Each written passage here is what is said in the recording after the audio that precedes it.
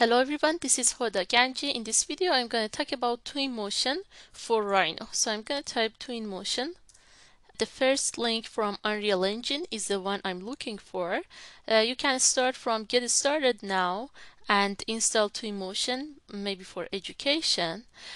After you install Twinmotion itself, you need to scroll down on that page and under plugins, we need to go to download plugins, and there is direct link for Rhino, supports Rhino 5, 6, and 7.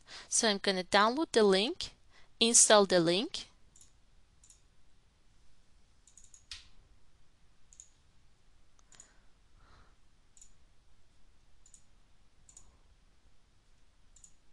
For Rhino 7.